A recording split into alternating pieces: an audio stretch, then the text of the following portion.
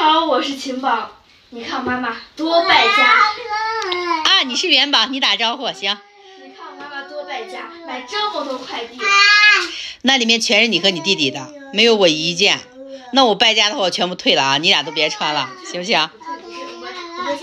我们今天就是试一下妈妈给我买这些衣服。哎呀，好了，元宝已经按耐不住了。主要就是元宝的，元宝多一些。对，因为他现在小买的都比较合身，都不大。来吧，来吧，赶紧拆试吧，他一会儿就不耐烦了。这两天学会脱鞋了。好。来吧。啊，你知道你买新鞋了，要穿新鞋是不是？啊，穿新鞋。这是2双鞋，一个小网网鞋，一个凉鞋，元宝的，这样的，一个是这个黄色的小网网。这好大呀，感觉。大吗？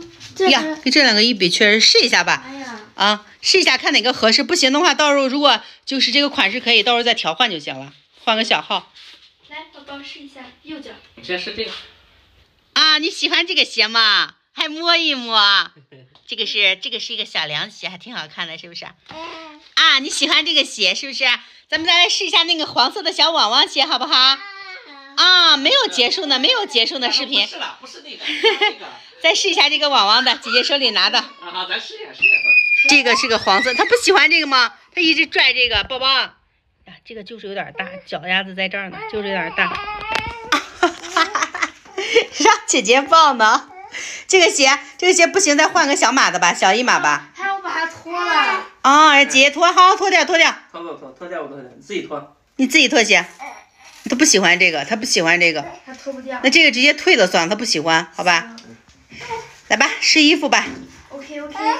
你穿哪个？你穿哪个自己拿。穿哪个？你喜欢哪个？哦，他喜欢这个。哦，这个让爸爸穿。穿上了，穿哪个脚？这么小就有主见了，喜欢这个。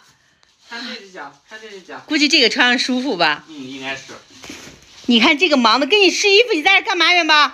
试衣服去。我们来看一下这一件，我都可以穿这个腰。这个90这么大吗？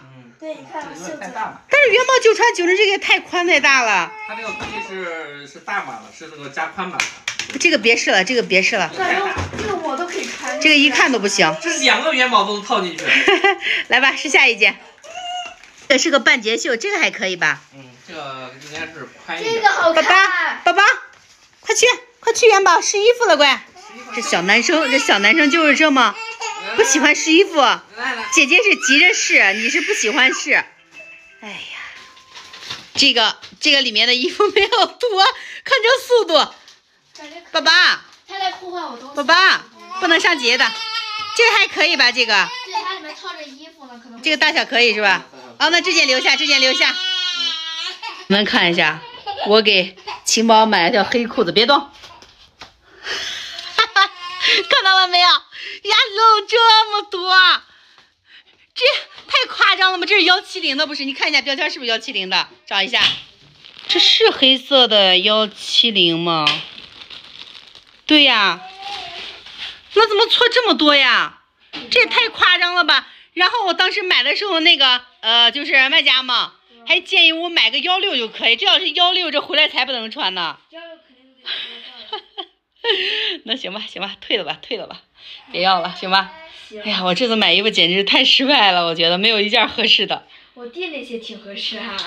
哎，我妈给我选的衣裳和我弟选的衣裳一件不如一件，现在我感觉我妈眼光变差了。爸爸觉得变差了吗？我说你的审美现在跟不到他们。我爸不敢说他。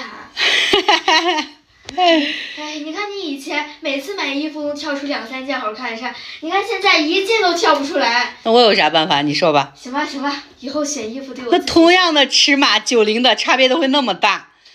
行了，你不用再狡辩了，以后我自己选。那只能说买家秀和卖家秀太不一样了。对。那行了，今天就这样了，拜拜。总之是一次失败的购物，对不对？对，拜拜。